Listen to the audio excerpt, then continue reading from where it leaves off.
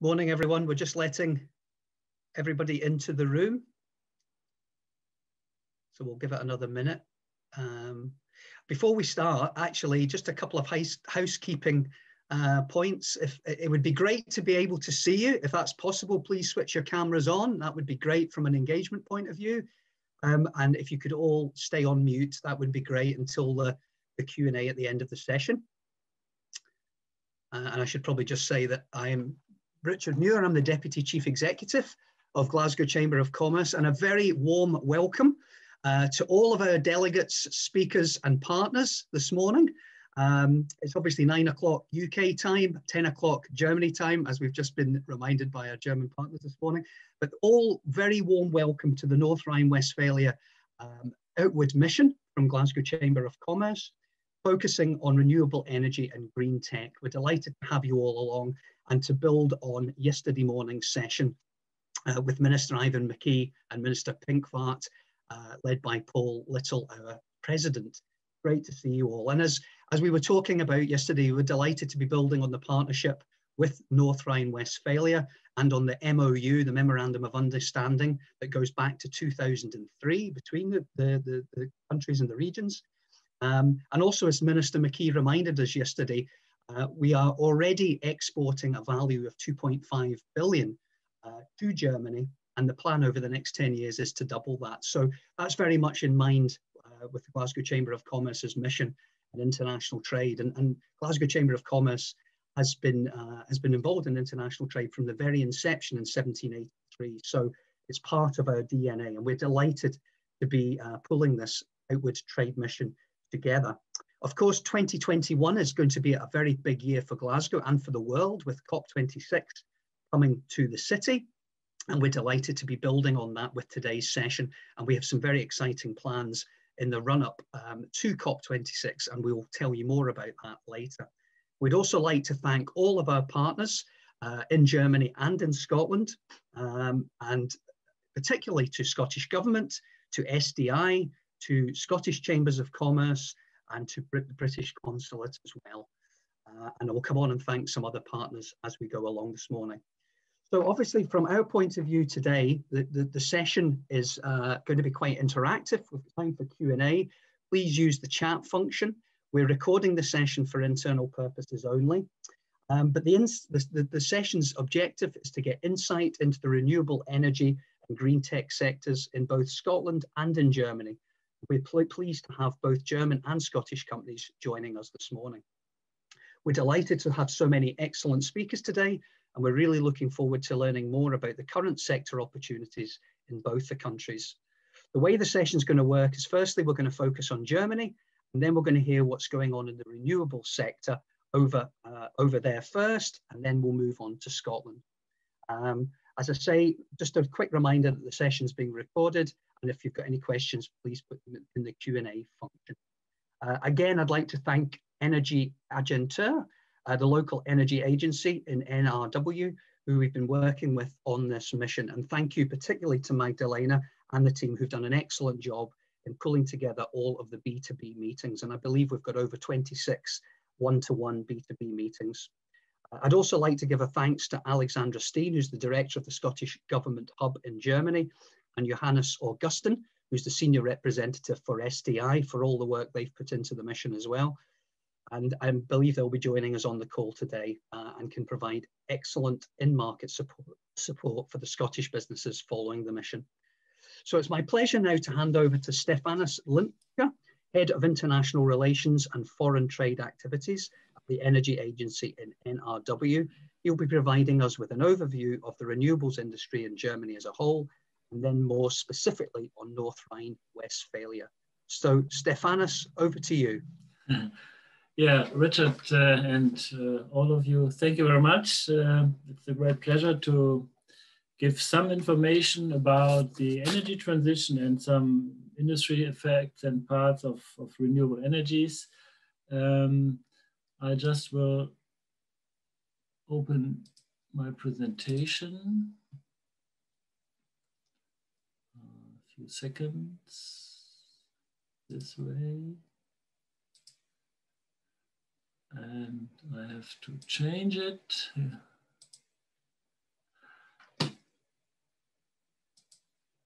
Okay, now it should be seen very well, I hope. That's good.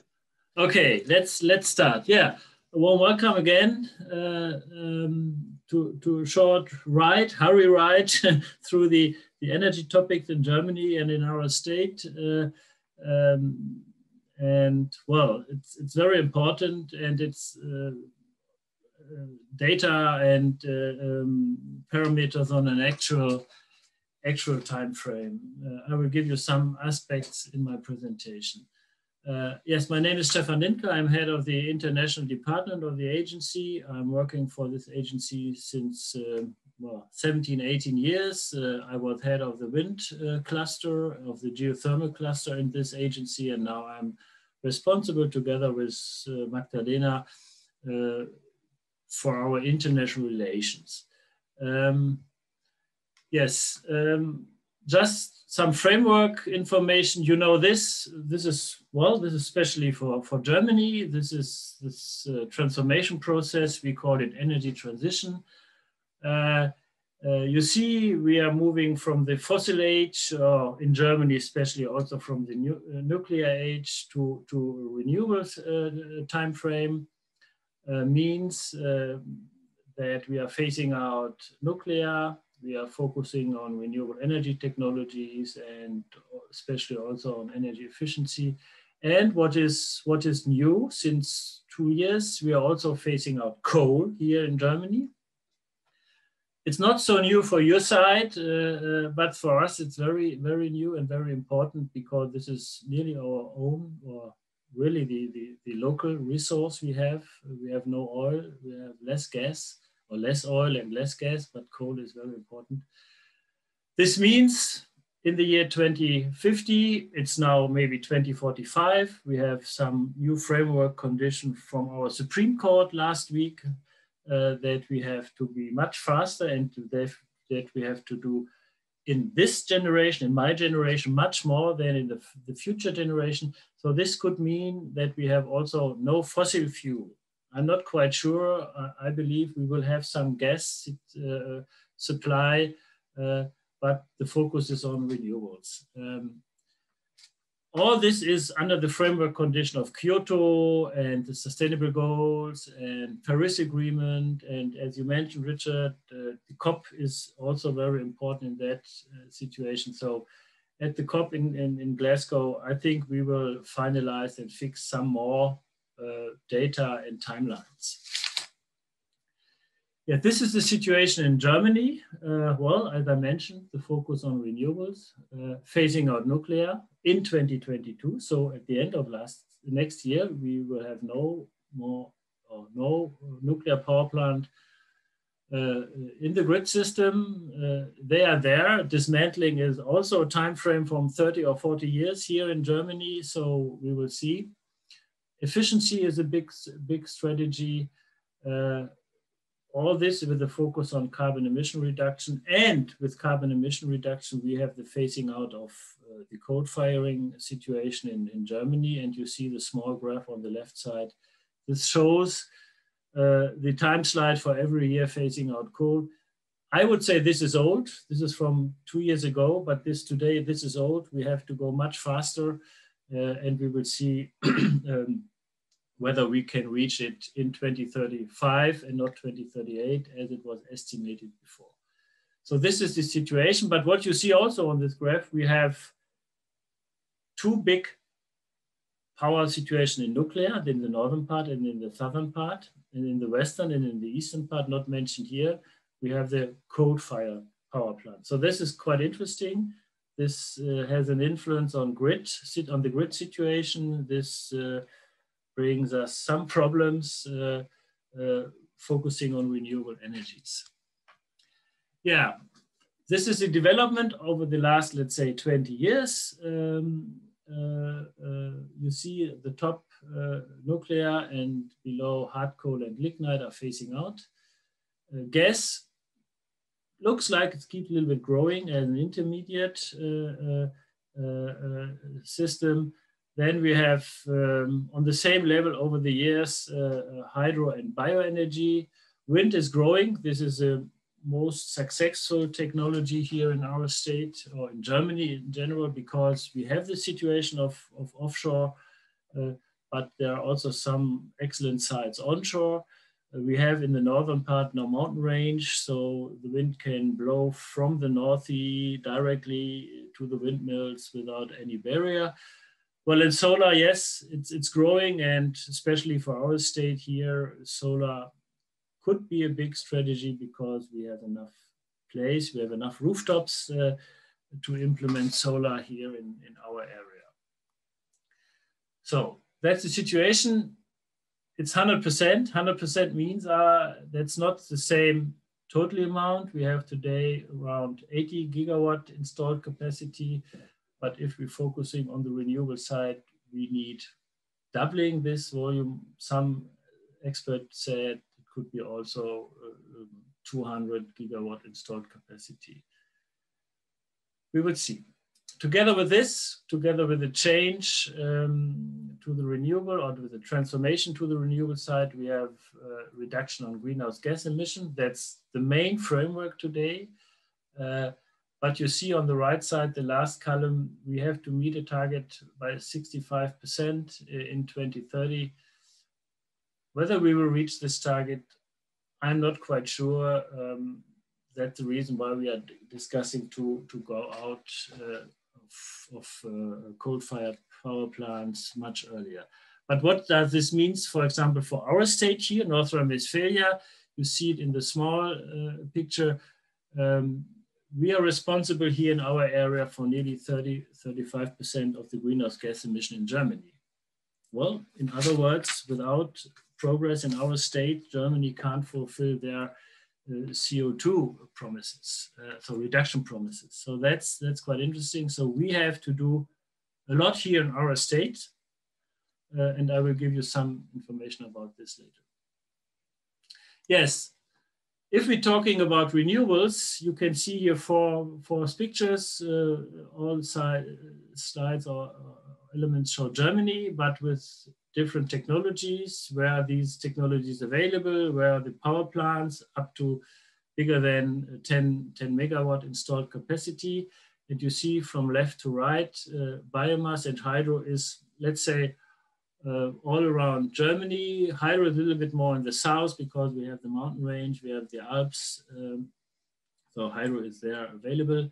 In the western part, it's more the bioenergy friction because we have here farmland and we can use the biomass. Wind power, it's on and offshore, especially in the northern part. There are the natural resources. Onshore, well, all over Germany, not in the Bavarian, in the southern part. I give you some arguments later why this happens. This has sometimes, this is sometimes based on natural resources, but it's mostly based on political reasons. PV, it's more in the eastern part. There are the bigger ones, bigger power plants, the surface power plants, several gigawatts and 100 megawatts. It's not so in the western and the southern part. And if you're looking on the conventional side, you can see we have most in our region, in the western area of Germany, the coal-fired power plants, and more in the eastern part, there are the lignite resources. In the south and in the north, it's more the gas fraction of conventional power. So natural resources means also industry. So going from right to left now, from the conventional side, we in our state, we have a huge knowledge about energy technology and energy research. This is because we are working since several hundred years in these topics. Energy is part of our life here in our area. Looking to the wind side, yes, in the northern part, it's like in Scotland, you have all the logistic hubs for offshore. You have a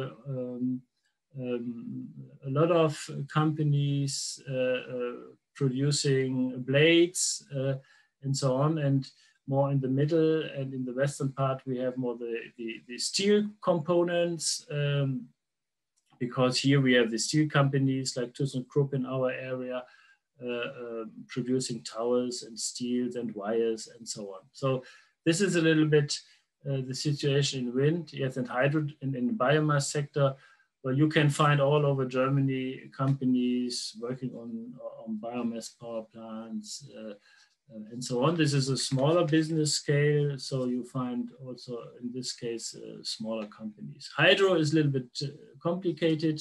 There are no more producers for small hydro in Germany. The big hydro is Siemens and Voith.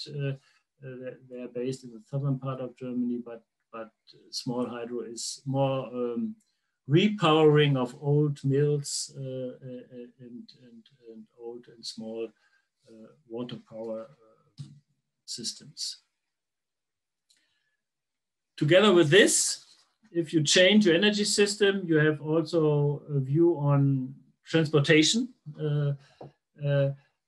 And we have now the problem, not an east-west problem with the coal situation, coal-fired power plants. We have a north-south situation. We have in the northern part the wind turbines, and in the southern part the solar situation, a good solar situation. So how to meet the consumers, how to fulfill the demand side.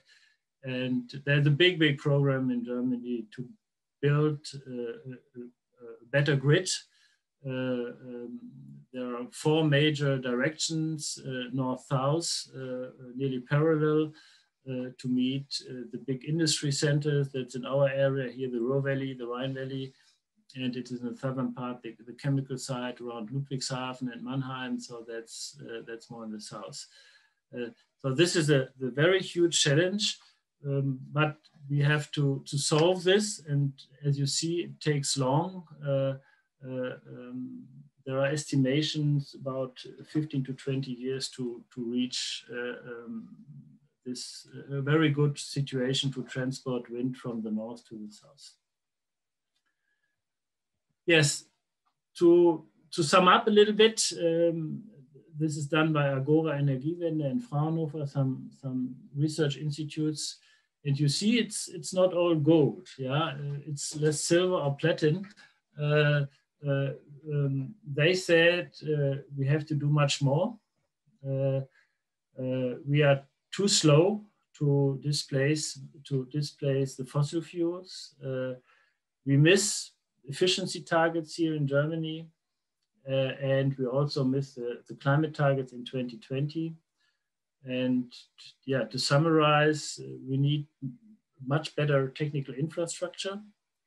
We need some more incentives and investments, and we need more ambition for our targets. So that's a little bit the frame from Germany. It's a good progress. It's well organized, but at the end, the results, well, it could be better. A little bit to our state now. Mr. Pinkbart mentioned, I think, some economic data yesterday. So we are the industrial power state, economic powerhouse in Germany, but we are also the energy powerhouse, and I go just forward. We are producing here nearly 27% of Germany's electricity. So we here in our state, we means in NRW, but we are also consuming this amount. So actually we are zero, not a net producer and a net consumer, it's zero. But we have a lot of power capacity here installed, no nuclear, most fossil, and we have to move to more renewables and reduce our fossil capacities. We also have a focus on the employee sector. Many people are working here in our state in this sector because it's over 150 years, the mining industry, the coal industry, the energy industry.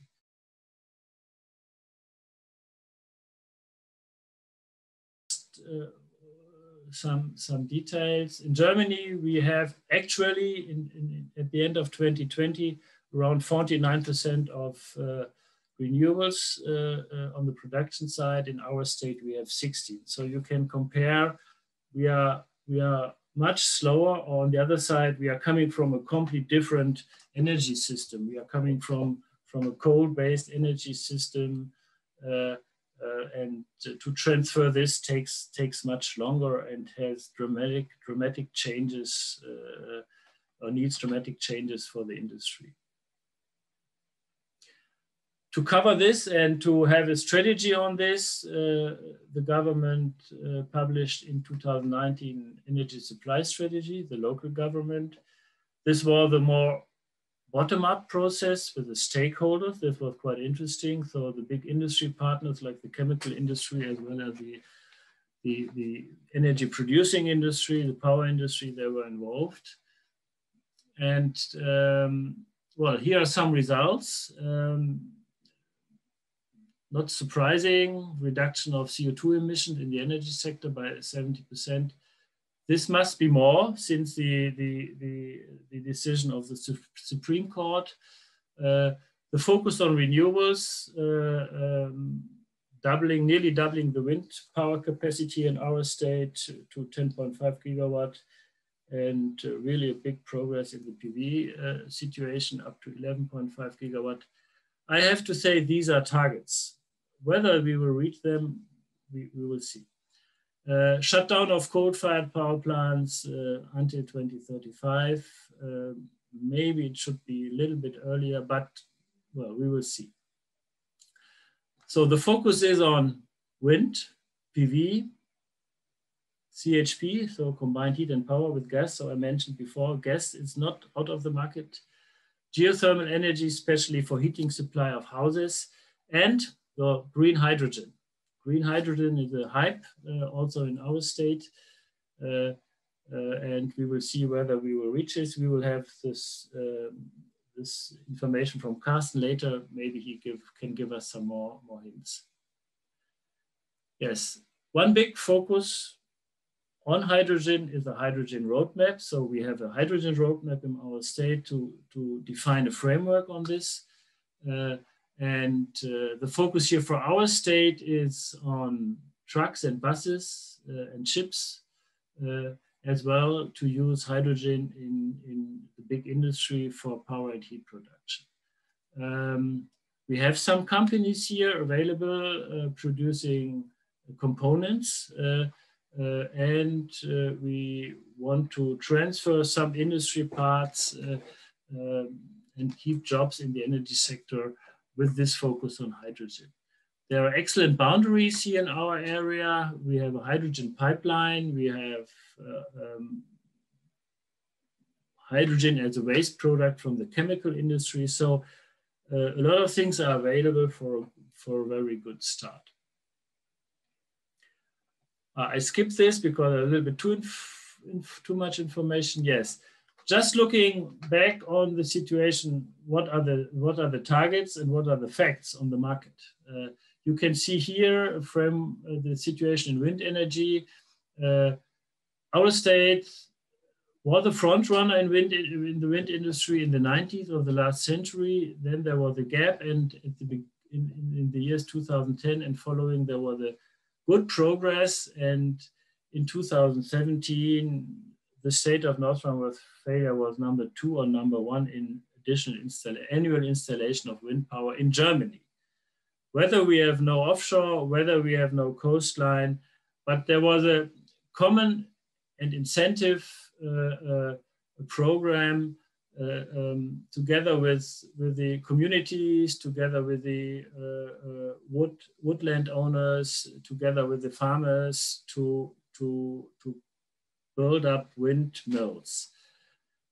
But you can see here in these figures, in 2017, we have a government change, and it drops dramatically down because there is a big influence, especially on the regulation side from the politics in the wind sector.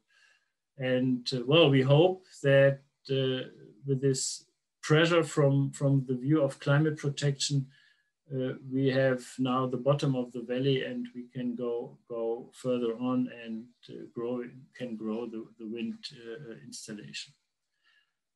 But that's a little bit the problem, to have political targets, but without framework and supporting conditions behind. I will skip this through. Yeah, so these are now Germany in our state, North Rhine-Westphalia. Just some slides, only some slides about what we are doing in this field. We are the agency, we are working since 30 years in this market, and it was the idea just to transfer the coal-based power situation to a renewable-based power situation. And this was the idea for 30 years before. And we are working on this field as an independent operational platform financed by government. And well, it's technical aspects, it's research, it's networking, it's international work like we are doing here. So these are our services. You can see it here. We have several networks on solar, on wind, on geothermal energy, on hydrogen. We are talking with communities about energy efficiency programs. We are starting market initiatives for heat pumps, for new solar modules. And we are talking about this, and you will find a lot of information I showed you, and you are in discussion now on our internet pages. There are millions of paper sheets we have. And you find nearly all what's going on in the energy market except nuclear. So because we are not working in the field of nuclear, this is not in our program. Yeah, here you can find other technical topics. It's nearly all in our work. All this is headed by key people. They are very well linked to industry, linked to research, linked to the politics. So these are all cluster structures. Yes, only some works, just 3 slides. For example, in the wind industry, we started, as I said, in the 19th of the last century. Then we had a gap. Then we started with a progress also on the national level. And for example, this is one result of our work. We have a business directory in wind energy. We exchanges also with some colleagues in Scotland for working in the market as developers, just to find partners. It's just a written B2B possibility. On the other hand, here we are working in the fuel cell and hydrogen sector, also with a focus on the e-mobility. We have a network with more than 500 members and 100 project partners, mostly SMEs, and we are managing this as a cluster in our states. Also with a link to the international cluster world, to Japan, to the Netherlands. We hope we are just in discussion with partners in Scotland just to have this relation. Yeah, mobility is a big point, whether it's e-based or hydrogen-based. We have here in our area some refilling stations. We as an agency, we have an own hydrogen car. So we are working on this and are part of also a national program. Here are some results. As I said, trucks and buses is in our focus, and we see a big rollout, especially for fuel cell buses in our area, and that's a big program. Yes, I would say at first this is what I would like to show you: framework condition, the regional situation, our state, and some project information. Thank you very much.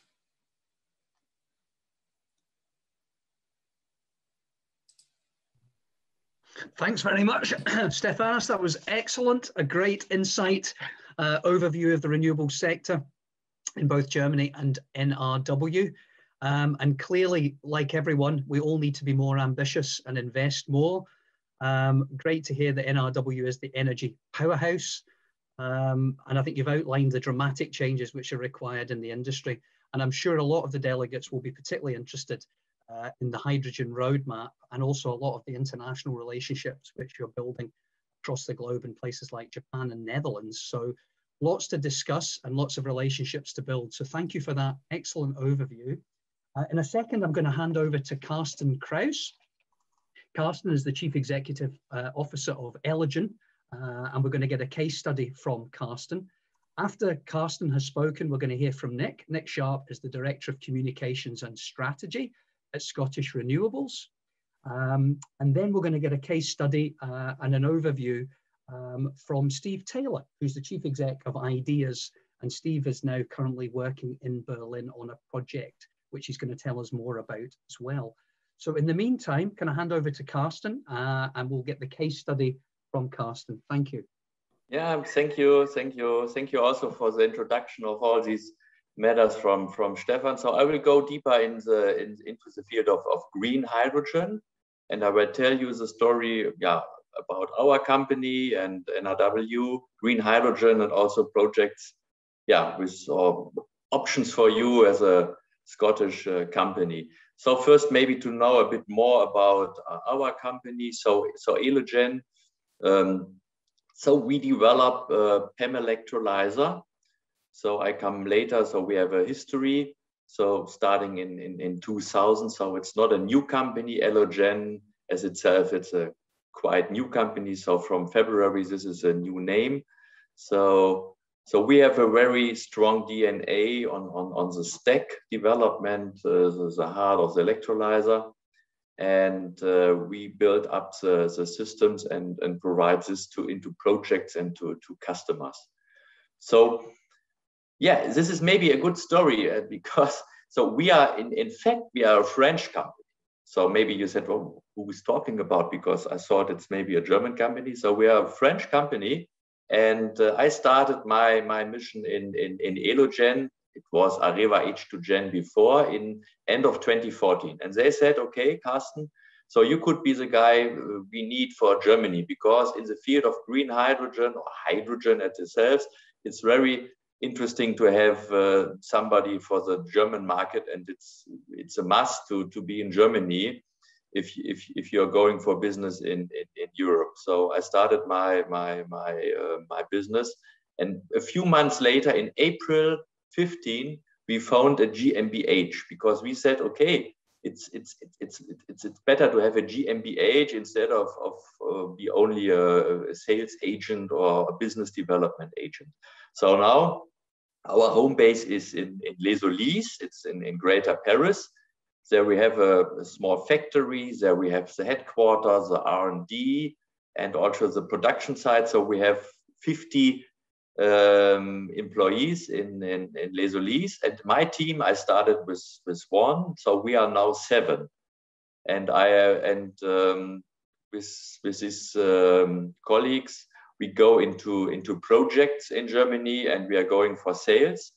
And today we going for sales all over the world from Germany. So I go with my sales team from Germany out into the world, and we have a strong sales partner in London. So this is Ian, and so we sold already the electrolyzer in the last 15 years into continents. So we are going around the world. And here you see the story. So with the Areva H2Gen was founded in 2014. There was another company before. So, and now we have this joint venture, and we have a new shareholder. This is GTT. And I go through because so maybe then we have more time for the more interesting things. GTT is a company, but you see also here the DNA there is to have the knowledge for storage systems for LNG in ships, in container ships. So they sell the knowledge, the IP to all the producers of these container ships for the LNG. And GTT at itself is also a small company with 500 employees. 80% are engineers and technicians. So you see it's a very high technology impact. 20% are in the field of R&D. And now we going, and this is our philosophy, our DNA, to go through. So I will I will script it. So where are our markets here in Germany, also in Europe, but there's a very strong phase in Germany at the moment, in France and UK. So we are in the mobility sector. So we have for smaller fueling stations, I come back to this later. Then we have a strong impact power to gas. So you see also the wind farms we have, Stefan mentioned it, and to produce also hydrogen, to bring it into the grid as pure hydrogen, or to mix it with a natural gas. And power to power solutions. So interesting, we have a project in Orkney Islands where we have a power to power project. It's interesting. So we produce the hydrogen, and then there will be partnered with a fuel cell to produce electricity. So we are part of, you know it better than me, than the Orkney Islands. There are, I guess in the end, there are 3 huge projects for hydrogen in this field. So we have, we are going in Scotland for this project, and heavy industry also. So we have a very strong impact. Maybe you heard it a few days ago. So we have this IPCEI project in Europe, and they opened it for Germany. And there we have a very strong impact in refineries and steel factories. They will go now for huge projects with 20, 50, 100 or even more electrolyzer capacity to produce green steel. Yeah, so what are our products? So we have, first we go for container solutions, smaller ones, you see later, like 1 megawatt or even smaller, 2 megawatt. Then we go with partners for this electrolyzer plants. So maybe this is a project I mentioned, 20, 40, 50 megawatt. So these are upcoming. And also, we bring the service. And maybe also to combine it with the words Stefan said, so the green hydrogen is a hype. I started in 2015. I said, so 6 years ago, and then we talk, 1 megawatt is big and huge, and nobody produced this. And now 5 years later, it's a real hype, and 1 megawatt, 2 megawatt is going out, not daily, but it's quite common. And there's a strong focus on 5, 10 megawatt, and also the bigger projects with 20, 50, 100 megawatt even. They started now. These are our concept. So this is interesting, maybe also for you, for the companies. So on one hand, so our main purpose are the stacks. This is the IP. So our DNA, we go for the stacks. We will go for a new stack factory in France. We said, okay, this is our knowledge. And then we have two ways. One is the container systems. I mentioned up to 5 megawatt, maybe 10 megawatt. So you have a container solution indoor or outdoor. So these are our products. So we go for the stacks, we go for the engineering, for the design, for the purchase of the products, of the material. But then in the end, we have a subcontractor, so a company who builds the container and the piping and all these. And this could be also a partner. If we go to Scotland, we have a partner in Scotland, so he can do it. We have a partner in Spain, maybe. So if you have a Spanish project, so then it's closer to the end customer. And even if you have a funded project, it's nicer, even in Germany, to have a German partner, because then they said, okay, there's a lot of German impact in this electrolyzer, because we are out of France. And on the other hand, if we go for this larger project for 20, 40, 50, 60 megawatt, then we have a strong EPC partner. So we go for the stacks. We deliver the stacks, but not only the stacks, we deliver also the engineering and parts of the design, because then we come from the process, from the electrolyzer process, and the EPC is coming from the view to build big factories. So these are the models. So you see even, and I guess also other companies from in our fields, they are going quite similar ways, you see. So there are open positions for customers. And you see German and European government are supporting hydrogen. Okay, and why I'm in Cologne. So we are based in Cologne.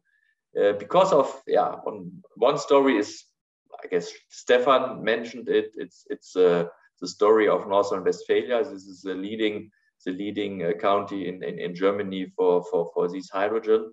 And myself, I'm involved in this hydrogen for now exactly 20 years. So I know the energy agency and I know all these projects.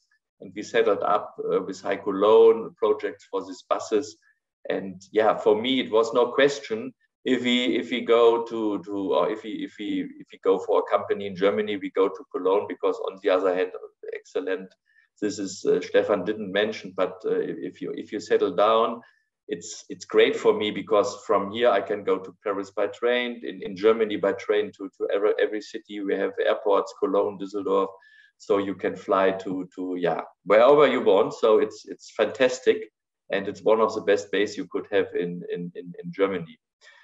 And yes, I mentioned, so we have a very strong focus on all these hydrogen projects. It's a strategy. We have a strategy in North Rhine-Westphalia. We have a strategy in Germany. We have a lot of funding. In the end, 9 billion. So it's amazing. Yeah. And now it's new for the last 2 years. The high impact for industry, for refineries and steel, I said. And and then we have this exchange Stefan mentioned. So we have in Germany, we going out of coal, we will have much more wind. And then we have this transition to bring the wind energy from the north coast to Bavaria, to the south in Germany. And this transition is going on. So we will have, in the end, we will have much more. We have pipelines. So we produce hydrogen to bring the hydrogen into with pipeline to the other counties, North Rhine-Westphalia or Bavaria. So there's even a very strong power to gas impact. Yeah, and so we have a good base, also legal basis. So I go further because I have a few other interesting things to tell. So these are projects. You see, for us, it was interesting as a French company with our German subsidiary to join German projects with this GmbH. This was the reason why we have a GmbH and not only a private sales agent sitting at home. So I guess in the end, it would be perfect to have an own company, even if it's 1 or 2 employees. But then you have an impact and you can join projects, funded projects in Germany. And via this projects, you have also opportunities to go, to find other partners. So MassQuest is one project where we have flexibility. We have a 1 megawatt delivery a few months, it's not delivered, but it's in process for delivery. And then you see a fueling station. This is in France, but now we have a few projects upcoming and where we go. And then I have to tell the last slide. This is a project, we did together with a Scottish company, with Logan Energy. You know this company. So Logan Energy is a very strong partner for us. So even we go in Scotland with Logan Energy together, and then they are the local partner with all the advantage you have.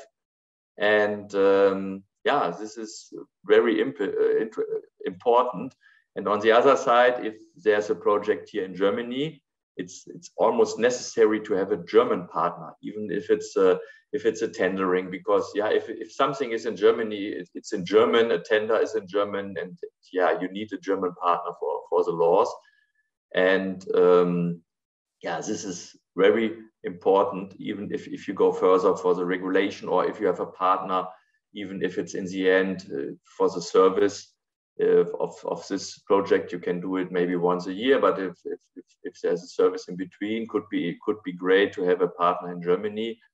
And even if you go for projects, there will be the next year a lot of projects coming up with funding. Then it's even important to have a German partner and not only a Scottish partner. So this is a project here in Saarbrücken. This is part of a European big GenCom project. So in the end, it's a connection of an electrolyzer and a fueling station. So these are these 2 containers. They are connected to a solar panel, and in the end, they produce the hydrogen in the container, and then you have a filling. So in this project, we delivered the electrolyzer skid. In this project, we produced this in France, and then we delivered this to Logan Energy in Scotland, built in Scotland, and then built up in Saarbrücken in southwest of Germany. Yeah, this is very interesting project, and you see also, I know it from tendering. So we go with Logan, for example, for other projects, for fueling station, for example. They are open-minded in Germany for partner out of UK, especially Scotland. You have a very good reputation. So I can't say the companies where we are in contact, but we have a very good reputation, and there are much more projects coming up. But I guess it's necessary to have, in the end, to have partners.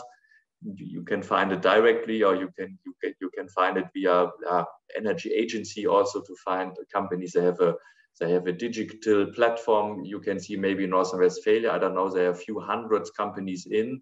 So if you are looking for partners, and you have the connection to the energy agency. Okay. So thank you. 15 minutes. So thank you very much. And this is my contact, and don't hesitate if you have any question, coming back to me. Thanks. Perfect.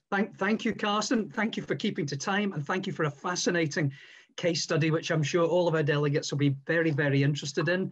The big takeaway for me there was partnerships. And it was great to hear about the way the company's configured, and the fact you're a French company, but you're a German subsidiary. And we talked a little about that in yesterday's session, some of the options for Scottish businesses setting up. But excellent to hear about your project in Orkney, and obviously your partnership with Logan. And I think Nick is on the call from Logan today. Can't see my full screen at the moment, but I'm sure he's on the call. So many fascinating aspects to the presentation, and I'm sure that really has inspired all the delegates. So thank you so much for that. And if you have any questions for either Stefan or Carsten, please put them in the chat. I know there's one or two that are coming in. I'm going to let the Scottish speakers do their presentations, and then we'll have time for the Q&A at the end. But some really good feedback already in the chat. So thank you to both Stefan and Carsten for their contributions. I'm now going to ask Nick, the Director of Communications and Strategy from Scottish Renewables, to give us an overview of renewables industry in Scotland. And I think Carsten's presentation neatly dovetails into what Nick's going to talk about now as well. So Nick, over to you. Thanks, Richard. Yeah, it certainly does dovetail very well. And message I put in the chat there about Stefan's presentation as well. There's so much similarity between what's going on in NRW and what's going on in Scotland. Even in terms of scale. So yeah, a lot of similarities. So I'll talk about a bit of that as well. But good morning, everyone. First of all, as Richard said, I'm Director of Communications and Strategy at Scottish Renewables. I've been at SR for just over 7 years. So hopefully now I've got a fair grasp on what the industry does in Scotland and what Scottish Renewables does as an organisation. So this morning, I'll give you a quick introduction to Scottish Renewables.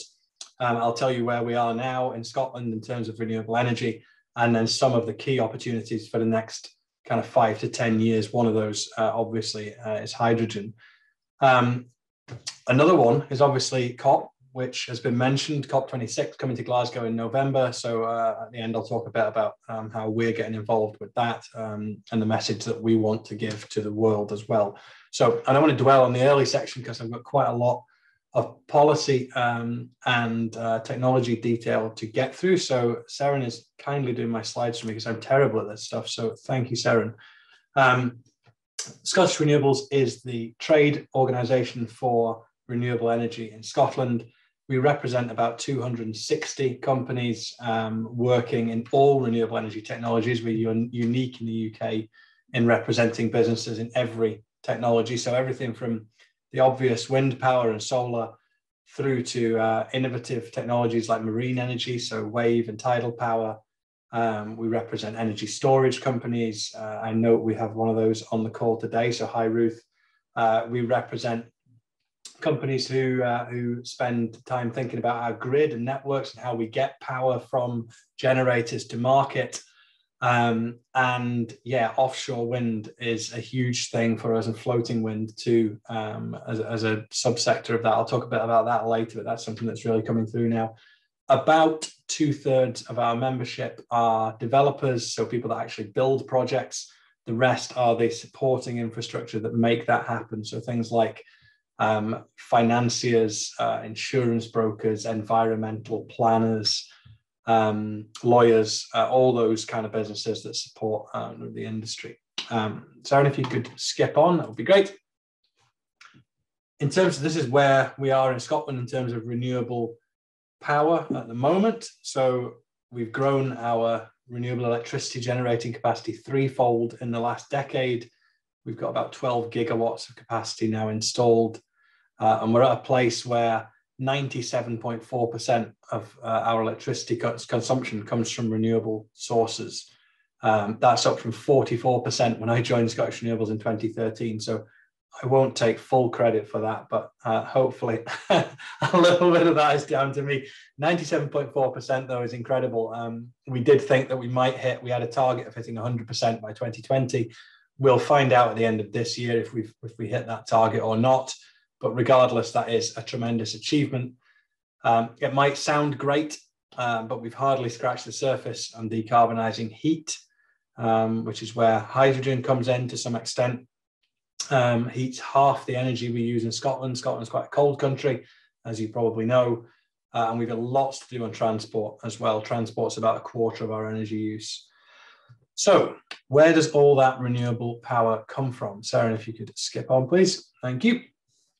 So onshore wind, the green section there, you'll see is the biggest technology, biggest single technology in Scotland. That's about 70% of our installed renewable electricity capacity. While offshore wind, that's the light blue section to the left, and hydropower and solar are the other major sources of renewable power. Our hydro sector has been around since the 1940s. It was built after the war and really kind of brought electricity to parts of Scotland that didn't have it before. It was called the Power from the Glens campaign. So that hydro exists now. I'll talk a bit more about hydro later on. The offshore wind section of that is about to increase dramatically. And again, I'll talk about some of the targets we've got there as well. There's also about 14 gigawatts of capacity. So more or less the same again, either in the planning system in Scotland or with planning consent already. But a lot of those schemes have challenges in building out. So I can touch on that too. So we'll skip on to the technologies. Sarah, if you zip me through to the next one, that would be great.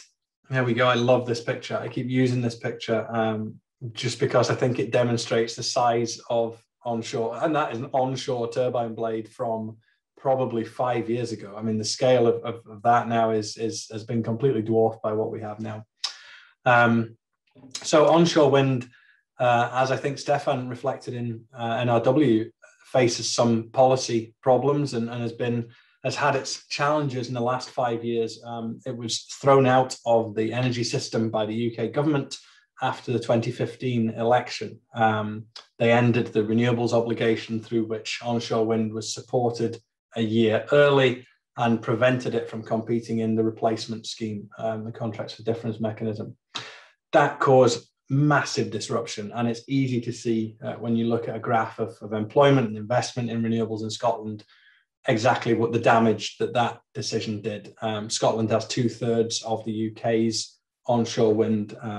We have about 10% of the UK's population, but 2/3 of its onshore wind, primarily because we have the space and we have the wind resource. Scotland is the windiest country in Europe, which is a cool thing to say, but if you're out walking in the hills, not particularly a cool thing to experience. So we fought for 4.5 years to get onshore wind back in the energy system. That happened in March last year, just as coronavirus hit, which is great. But what that means is that a lot of the issues which were simmering away for 4 or 5 years have come back to the fore. So we're dealing with a lot of those now, particularly around planning. Sarah, if you could skip me on. Thank you. This is offshore wind. That is the Beatrice project, been installed up in Caithness. We have about 1 gigawatt of offshore wind in Scotland at the moment, which isn't really much on the scale of the UK as a whole. The Scottish government believe that 11 gigawatts is possible by 2030. So we're looking to increase the amount of offshore wind we have tenfold in the next 10 years, which is dramatic. There's a leasing round for sites, parts of the seabed going on at the moment. So developers can bid in to lease part of the seabed from the Crown Estate and build projects there. And we'll find out about around the end of this year who will be building those projects over the next 10 years. So that's really exciting. Seren, solar is next. I think not something people traditionally associate with Scotland. Costs, as we know, for solar projects have plummeted. Most projects, though, are facing government support issues. There are 2 types of solar power. If you don't know that, the one in the picture on the right there, the majority of that picture is solar PV, which creates electricity from sunlight, and the small panel to the left is a solar thermal panel, which creates hot water from daylight too. Solar thermal has a real role to play in that transition to renewable heat that I was talking about earlier. The map on the right is solar radiation. So you can see that most of Scotland is quite poor for solar power, but we do have much longer daylight hours than the rest of the UK, which gives us an advantage there too. Next up is hydropower. As Stefan said earlier, similar problems in the UK, I think, to Germany. Hydro really is dead in the water at the moment. The small schemes have no support from UK government, so we've seen them completely dry up, if you excuse the pun.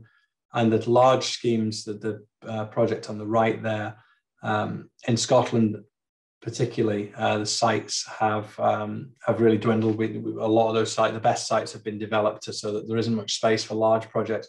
One thing that's worth mentioning is pumped storage hydro. That's where you use water, pump it uphill when you've got too much electricity, and you reverse the flow and generate energy from it when you don't have enough electricity. We've got great potential for that in Scotland, but again, at the moment, UK government not supporting it. It's very frustrating. Some of our members are pressing ahead anyway, though. Finally, on the technologies, Seren, this is a renewable heat scheme in Glasgow. Provides hot water to 700 homes by burning wood pellets. Schemes like this are crucial for decarbonising heat, linking up a number of buildings from dozens to hundreds of buildings with one or a few energy sources is a great way of reducing the carbon from heating. It's very, very common in the rest of Europe. Denmark especially has done great things on district heating. We're just not there yet. The Heat Networks Act in Scotland has been passed in the last few months, though, so we're hoping for that to do big things. That is my stuff on technology. You might think I've missed one. I haven't. I'm going to come to that in a second. So, Seren, if you skip me on to the opportunities. So, marine energy. Many of you will know that Scotland leads the world in marine energy. The European Marine Energy Centre in Orkney, Carsten mentioned Orkney earlier, as well, is the place where more wave and tidal devices have been deployed than anywhere else in the world. I didn't just put this slide here so I could use these amazing pictures of Orbital Marine Power's new Scottish-built O2 turbine. That's the largest tidal turbine in the world. Scotland, as I say, really does lead in this stuff at the moment. The benefits of getting marine energy right are gigantic. Everywhere in the world has some kind of wave or tidal resource. And we really hope that the UK government starts to recognize that potential and begins to support these technologies. Wave and tidal are in different places. Wave very much went back to the lab after the failure of 2 big companies back in 2015, Polaris and Aquamarine Power. I think it's probably fair to say they went too far too fast and tried to build too big and couldn't handle the conditions in the sea with what they built. So wave energy is very much back in the lab and is supported by the Scottish government. Tidal, though, the project you see there, the O2 turbine, very much pressing ahead, trying to reach commercial scale, but really lacking that UK government support. the government are demanding that the sector reduces its costs before it builds out. But our message is look at what has happened in offshore wind. When you enable a project, a technology to build out, you reduce costs to a level that you never thought possible. And that's really what's happened in offshore wind. So we want to see Tidal mirror that trajectory and commercialize. Finally, on opportunities, the energy transition, and just a wee bit of hydrogen. This encompasses so much. Stefan talked about the transition earlier. In Germany, it seems from his presentation, moving very much from coal to renewables. In Scotland, we talk about moving from the oil and gas industry that we have to low carbon renewable power, and how the jobs and the skills and the knowledge that exist in oil and gas can be brought across to things like offshore wind and renewable heat and hydrogen and carbon capture to an extent as well. A lot of uncertainty still, I think it's fair to say, about how that's going to happen. We're working on a number of projects on the energy transition, as are government and others. So much been written on this subject. We have a North Sea transition deal at the moment that was struck between the industry and the UK government. That's looking at decarbonising production in the North Sea, so how we get the oil and gas out of the ground. What it's not looking at so much is decarbonising what happens to those products when they get to the market. So in the year of COP, which I'll come to on the next slide, my final slide, in the year of COP, it's increasingly difficult for Scottish companies who focus solely on oil and gas to get help from government. Our economic development agencies have now said they won't help companies who do oil and gas. That's been very difficult for them and for the companies themselves. That's something we're working with both sides of that on. Where will the investment come from for the transition? Some of it will come from the public purse. We had a £62 million announcement last year from Scottish Government. And more money through that transition deal too. But a lot of this has to come from private financing. And we know that oil and gas companies traditionally have very deep pockets. Their interventions in offshore wind have been quite dramatic recently and have changed the way that sector operates, really. So a lot of the financing for the transition needs to come from them. Hydrogen has a huge role to play. You know, Scotland has this tremendous wind resource. We have the North Sea, which is pretty much undeveloped in terms of offshore wind at the moment, with an active oil and gas base. And so we know that hydrogen will play a role in the future. We just don't quite know what that is yet. Almost certain to be transport and heavy industry, but how that plays into heat, we don't know at the moment. So conscious of time, I'll just skip on to my final slide, which is COP26 in November, something that our members have been hugely excited about. I don't think I've ever seen so much enthusiasm and positivity about anything. They all want to be involved. So we have a project that we set up to support them. That's Scottish Renewable's Year of COP. We've signed up a number of partners and sponsors and supporters. I've just noticed all of whom are not represented on this slide. I must fix that. Some of the things we're doing around COP reflect the UK government's ambition for what they wanted COP to be, which was more than just 2 weeks in November and more than just Glasgow. So through the summer, we're taking a roadshow around Scotland to rural areas that host generation, infrastructure, host wind farms and hydro plants and solar farms, and telling people about the contribution their area is making to the fight against climate change, and telling them about COP as well, because it's easy for those of us in energy to think everybody knows that COP is coming and how important it is. And it's just not the case that the public understand that at the moment. I know that from speaking to my own friends and family. So that message is something we'll be taking out around the country in the summer. So really excited about that as well.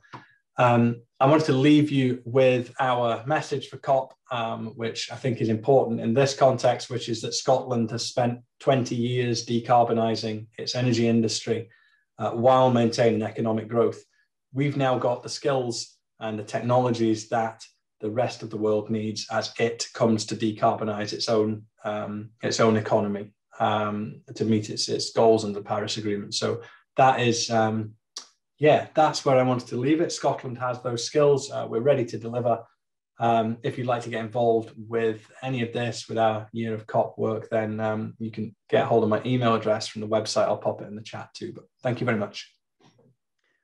Thank you so much, Nick, for that really comprehensive presentation. And you packed so much into the short space of time there, but thanks for outlining the successes to date and outlining all the potential opportunities and finishing with COP as well, which is really, really positive. So much in that. I'm conscious of time too, so I'll now hand over to Steve Taylor, Chief Exec of Ideas, who's also working on a project with Scottish Development International. Just a wee reminder that if you've got any questions for the speakers, please put them in the chat box. I know there's a few points that we'll raise just at the end, but over to you in the meantime, Steve. Many thanks, Richard. Good morning, everyone. First of all, this is an unusual talk for me. I'm actually wearing two hats, so I'm going to give you a bit of talk about my experience of setting up a business in Germany, but also my new role, which I'll come on to, and it will become clearer as we go through the presentation. Firstly, a bit about Ideas Limited, a general environmental consultancy that I set up in Glasgow, 2004. One of the things I really enjoyed was doing a lot of research projects funded through European sources. Took me to every country in Europe, and a fascinating experience, but learned so much about not just renewable energy, but other circular economy projects and so on. Immediately after the Brexit referendum, I was talking to someone I'd worked with for years and putting together another project team. And he said, look, sorry, Steve, we'd love to have you in the team, but we're not having any UK partners at the moment because we don't know if we'll get funding for you. And that was it. I was out the door, and I thought, well, got to do something about that. So I decided I would set up an office in Germany. And I think I was ready for a new adventure as well, but I thought the timing's right. I'll set up an office in Germany. It wasn't quite as straightforward as I'd hoped. And I did need a good amount of help, and I'm pleased to say I did get help. But first of all, I thought, well, how do you go about setting up an office? Put that one in inverted commas, because I didn't really know what I was going to try and set up. I'd been working on a kind of contract basis where every project I worked on was just a contract for my Scottish company. But what about setting up a new office or even a new company? And I think there was a comment which Herr Krause said earlier, the importance of a GmbH, the GmbH. That's the new company. And actually, when you spend a bit of time and take a bit of advice, trying to set up a branch office of a Scottish company in Germany, it has quite a few disadvantages. So I went down the route of a new company. I did consider going into partnership with a German company. I think that's a really, really good way forward. I did find somebody, unfortunately, it didn't work out. But it's hard to find the right partner, and if you're a small business, and it's a really important decision. I think it is a good way forward, and if you can find a good partner, that's good. Otherwise, the potential to set up the business, it is relatively straightforward, a little bit time consuming, but I would also say without that partnership, I will definitely have to employ at the right time a native German speaker. I don't think I could rely on my ability to write reports in perfect German. Two things covered really here. First of all, I wanted to open before the Brexit date. Now that's obviously not relevant anymore, but it was important to me to open before Brexit.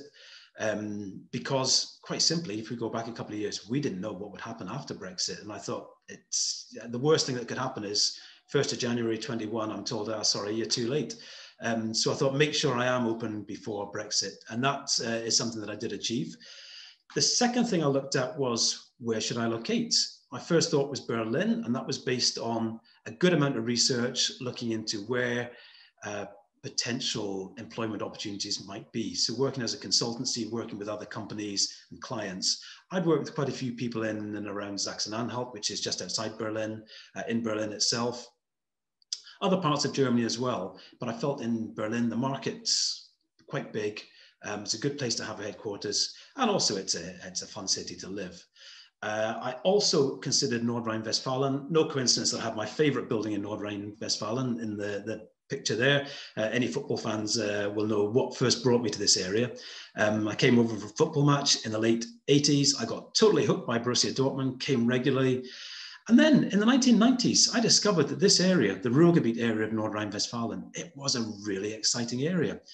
So much going on in the environmental sector. A program called the IBA, the International Bauausstellung, really motivated people in this area, got businesses and universities and everybody excited. A little bit like COP has got Glasgow excited this year. The IBA really got the Ruhrgebiet excited back in the 90s. And I came over regularly. I started doing guest lectures at Dortmund University. I then did an internship at the city of Bochum, which was a great experience, quite an unusual thing for a professional person to do, but what a great experience. And I thought that this actually could be a great location for me to set up my business. But of course, all the time, the clock's ticking, and I'm thinking I've got to really get set up by the end of December 2020. And how do you actually go about moving to another country? And in the end, I got help from a friend based in Frankfurt who was actually looking for somebody to share their accommodation with. And it was an opportunity. And I thought the most important thing for me is to get an address. I have to get registered in Germany. If I want to live here, I have to get registered or angemeldet, to use the local expression. Without that, I wouldn't be available to work. I wouldn't be eligible, rather, to work in Germany after the Brexit date. So it was the best decision I made. It was a technical, kind of bureaucratic decision, but it got me registered, and that means I am now able to work legally in Germany. I then went back to North Rhine-Westphalia in order to set up the business, but that was partly on the back of a good conversation with a potential client, and he gave me a bit of advice. So I would call this my marketing research. He helped me prepare some presentation for a couple of potential clients in his area. And you'll notice that I've been a little bit of English, bit of German on that slide. I'll let them know that I'm going to make an effort to speak in German, but there might be a few occasions where I slip back into English. But the market research I did, some key points came out. For an environmental consultancy, how am I going to win work in Germany? Well, obviously, speak the language is very important. But I particularly like this slide. The first slide I've ever had with pictures of cows on it. But this was because a client was interested in turning farm waste into energy through anaerobic digestion. So a little bit specific, let them know I've got some good experience in that background. The competition here is strict, it's severe. There's a lot of people doing the same kind of thing. So what could I bring in that's different, that offers something a little bit, maybe a bit more experience, or something that's a little bit different? And talking through them, I discovered that this area of anaerobic digestion in this particular part of Germany, it was an area where they were looking for a little bit of something slightly different, smaller scale AD plants. They didn't have any locally. This was an area where I had a little bit of experience and could help. So I majored on that a bit. More to the point, I wanted to keep it, demonstrate that our expertise in Scotland, our experience, which actually is very global. We're putting up pictures of the Sustainable Development Goals is a very global aspect. But here we had a good, fun, innovative waste management project that I could talk about quite happily, that was very low carbon, that was different, a little bit of innovation. And that was something that made me stand out slightly from the competition. So very definitely focused on being a little bit different. But also, one of the people I was speaking to wanted some expertise on, as it happened, it was a music festival. And this is how I got involved in the first place, because I had a lot of experience of providing sustainability management at music festivals. So this is something where I can come in and say, look, no one in Germany can match my experience in here. This is time to be big-headed or to really promote yourself, and don't be shy, don't be afraid. Just say, I'm the one who's got the experience. Look at the conditions that we have in Scotland, but we've kept these festivals open. Great experience, and look, this is global. There's even festivals in Africa we've worked at. So we've got the experience. You don't have it locally. I did say it slightly more subtly than that, but I think the point is get across the skills that Scotland has. And this is so important in the renewable energy sector, as we've heard from Nick's slide, Nick's presentation. There is so much we've got to offer. And this is a really, really important point to get across when we speak in Germany. I also wanted to demonstrate when I'm talking to potential German clients, bit of innovation, a bit of fun, something a bit adventurous. And I always like the slide on the top right there, because there's some school kids in Malawi there sitting at desks. Well, those desks were made from the stage at a music festival in Malawi. I mean, That's not many people can say they've converted an old music stage into school desks. Great bit of sustainability work there, great bit of reuse of the material, but something very innovative, puts a smile on everyone's face when you hear that kids manage to no longer have to sit on the floor when they're being taught, but can be considered a desk. It's got nothing to do with Germany, but it puts a smile on people's faces and lets them know that we've been working on some pretty innovative and some pretty adventurous projects. A bit less exciting than that, I had to knuckle down and get my head around things like lawyers, tax advisors. There is help. I've received a 100 and something page document.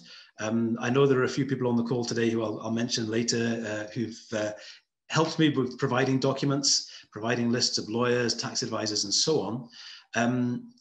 Yeah, this was not quite as easy as I expected, possibly because of timing. So last spring, just as the country was going into lockdown, I got a list of lawyers in the Düsseldorf area, and the first 4 I tried were not able to help. I got a very polite yes, that person's working from home today, but they'll call you back. And I didn't get the service I expected. I eventually got through to a lawyer. By now, I was kind of pretty desperate, and I didn't think to check how much they were going to charge. I just said, yeah, let's get on with it. And got a bit of a shock when I got the bill at the end. They also explained that I needed to involve the services of a notar. I knew very little about this, but what I would say is that picture there is so important. We don't do this in Scotland. We quite happily go to a company's house, set up a company, and it takes you a few minutes and there's a piece of paper stuck in the cupboard somewhere. It's very formal in Germany. That stamp is crucial. It's really vital, and that is important for any business. You have to go through it. And I had to do a very, very formal, almost legal procedure of repeating after the notar. So things like this are things we have to get our head around. It's slightly different to Scotland, very formal, and we have to play by the rules in Germany or we'll get nowhere. I think yesterday you heard about things like visas and permits. I've just told you a little bit about the marketing effort I made, but you put all this together, it takes a good bit of time. It's not exciting work, and it's quite expensive. But eventually, working with the lawyers, I did say, how long are you going to take to get this up and running? And I got a comment of, oh, it's about 3 months. And I said, yeah, that would take me beyond the Brexit deadline. Any chance of making it slightly faster than that? So any eagle eyes there might have spotted that my company was set up on the 30th of December, 2020, one day before the Brexit deadline. And I had to go to their office after a 14-day quarantine. So I had to spend my Christmas and New Year, my Christmas Day in quarantine in order to hit the deadline. That's part of the things that I had to go through. But very important to get this right. And no one wants to read a 100-page document. But you know, you've got to go through it to understand what are the important factors. Skim read some of it. But getting the lawyers, the notars, the tax advisors, we have to get these in place before we can be a business again in Germany. So who can help? Well, you've heard yesterday from NRW Invest, from Germany Trade and Invest. Today you've heard from the Energieagentur, from Nordrhein-Westfalen. These are people who are there to help, and I've spoken to all of them. They have all been very helpful. One organisation rather, who has not been mentioned that I'm aware of is the British-German Chamber of Commerce, the AHK. I found them very helpful. I was a member for a few years based in Scotland. I believe that Max is on the call today, who might be able to answer any questions that anybody wants on that. But I found them also very helpful. And then the one that I haven't mentioned there, Scottish Development International. Well, when I said I was wearing 2 hats, I set up the business in December in the middle of a lockdown. I had some Scottish clients to keep me going, but really trying to win new clients, despite all the promotional work that I did, that I'd referred to a few minutes ago. I've actually put the business on hold and taken on a contract with Scottish Development International to help other businesses, such as the people on this trade mission, to go through the same process that I've been through. So for the next 12 months, I will be helping by providing what is broken down into trade promotion, trade development, trade support. And what I mean by that, I think there's a few things that I've picked up today. So for example, Herr Lindke mentioned the Supreme Court decision in Germany, which is kind of increase the targets. It's kind of said that the German government is not doing enough for the future generations. It's got to phase out fossil fuel quicker. So coal is going to close down quicker than previously anticipated. This is huge. It's a big decision, and it will have a big impact because Germany will have to increase the proportion of renewables in the energy mix. Coal will be phased out quicker. So there's things like this that are clear opportunities. And what I want to try and be able to do is help companies such as yours from my new base in Berlin, where SDI is based, and try and outline some of the things. So I mentioned this is the federal court decision or the Supreme Court decision, but also we've heard about the energy vendor or the energy transition, but the heat transition as well. This is really important. There are 22 million buildings in Germany, and 94%, I believe, are heated through fossil fuels, through oil, gas, and coal. Well, what an opportunity that is. Nick mentioned how difficult it is for Scotland to get the heat decarbonised. Well, the opportunity in Germany is massive, and the process has to speed up as a result of the federal court decision. There's also the new Renewable Energy Act that came in. It's called the Energy Act 2021, came in 1st of January. This is increasing targets, it's increasing opportunities, and crucially is increasing funding for things like offshore wind, hydrogen, right across renewable energy. So if people have questions, if people are looking for research, reports, contacts, statistics, we're in a position to be able to help with this. I think I've just put up a few things here, just as a kind of an example. The map of Germany highlights some of the new projects being put forward under the next round of funding. Anyone's interested in that, we can provide more information. We can highlight things that we keep on top of, such as the Green Hydrogen Initiative of Northern Germany. I mean, you can read this for yourselves. VAB is a Bremerhaven-based wind organization which has a link with the Highlands, so some of you will be aware of VAB and what they can do. But there's also energy networks here that we can find out more about. We can provide information, and getting involved in networks can be a really positive way forward. How long does it take? Yeah, from start to finish, it actually took me the best part of 4 years to set up my business in Germany. That's probably because I'm a small business trying to run a business in Scotland at the same time, trying to do two things at once. It did take a few stumbling blocks along the way. We had a few hiccups, but got there in the end. I would want to say to people here, don't let that put you off. It probably won't take people 4 years to get a business set up. And for some of you, it'll be looking at contracts, it'll be looking at partnerships, it'll be looking at something slightly different that could be quicker. But take advantage of the help that's around. I found all the agencies that I mentioned previously were really helpful to me. And in North Rhine-Westphalia in particular, the agencies there want you to operate in their area. And even for me as a very small business, as I said, I'm not going to come in and bring 500 jobs. They were still interested in me as a very small business coming to their area. And my final slide, really, just as I've now taken on the role with Scottish Development International, and ideas will play a slightly more of a backseat, and ideas, again, Bihar will be on hold. What can I do to help businesses in the renewable energy sector that want to win contracts in Germany? And I think ask questions. If you ask questions, I will do my best to answer them. I'm so new in post, it's still only 2 weeks, so I'm still finding out exactly my way around the office that nobody's in. These are some things that we can try and do to help and keeping you up to date. So some of the latest research, engaging with stakeholders, the tender opportunities. Someone previously today has already mentioned they'll be in German, so you might need some help with those, but we can get them across to you. We can highlight tender opportunities, highlight the events and webinars. Germany is the land of the Messe. People do business through the trade fairs. Obviously they're not happening at the moment, but there's substitute events in place. These are really important and definitely well worth logging into. And we can update you, advise you, and provide the support to help you try and access some of these events. I think the one thing I would finish up by saying is contact us. I've just started this new job. I'm excited about it. I want to be helping businesses and letting you know what we can do in Germany to help you access business opportunities in Germany. I've been through it myself. It's a dead exciting time, and really ask me as many questions as you want, and I will be doing my best to help. Many thanks.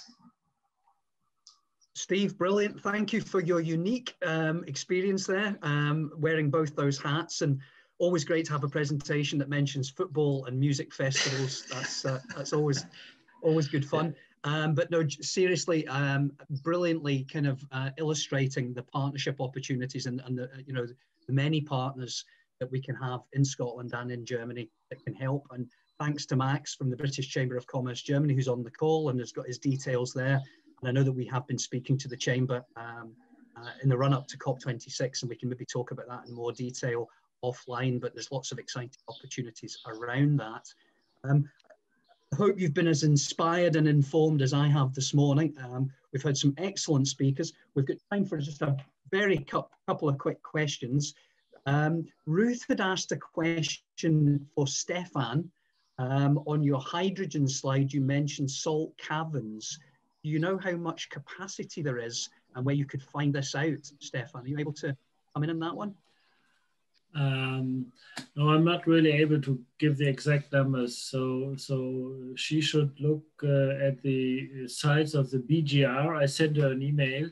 The BGR is the federal body for ground research and resources research, and they have lists of caverns, what's in for oil, gas, maybe hydrogen. I think there's one test site in Germany where hydrogen is now operating with caverns. There she will find a list of all these caverns, the sizes, the cubic meters, and so on. Thank you, Stefan. Thank you. Yes, and we'll make sure that we share all the information that's been captured on the chat. So I know that Stefan has sent that link to the hydrogen roadmap as well. So if we haven't managed to get round to any of your specific questions, we can do that offline, and we can certainly share the presentations with everybody this morning as well. Thank you for all the positive feedback. I know Neil had asked a question, which I know Nick has now come back to answer. So I think probably, unless we've got any other final questions, I would like to wrap up and just thank all of our speakers and partners. As I said before, I found it excellent, insightful, inspiring this morning.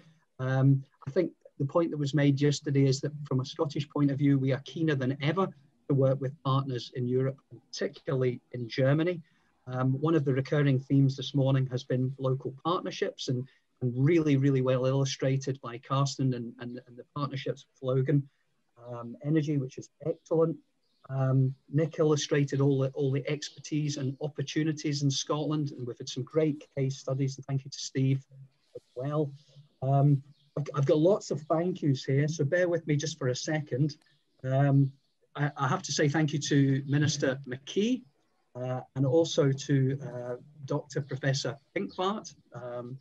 We have to say big thank yous to particularly to Stefan and Magdalena at Energy Agentur NRW, to Carsten and Elgin, to Nick and Scottish Renewables, and to Steve at Ideas, to our partners at Scottish Government, SDI and Scottish Chambers of Commerce, to Germany Trade and Invest, and to Dagmar at NRW Global. Thanks also to Max at British Chamber of Commerce Germany, and also to particularly to Alexandra Steen and to Johannes Augustin at SDI as well. And I suppose from our point of view, we just want to give you all best wishes in your B2B meetings, which I know you've had some of them yesterday and you have more today. We will be following up on those business-to-business meetings and measuring the impacts and outcomes. We're very excited about the opportunities, and thank you to the teams for organising all the meetings from Energy Agentur. And also the opportunities around COP26. We're working on a mega inward trade mission during COP from Glasgow Chamber of Commerce, working with British Chambers of Commerce overseas. We have partnerships with 11 overseas chambers of commerce, and we're happy to provide more information for anybody that would like to find out more about that. Can I just say a massive thank you to all of our speakers this morning, to all of our partners, and to wish you well. Please keep in touch, and best wishes for all the B2B meetings. Thank you again for an inspiring morning. Thanks, guys. Bye. Bye for now.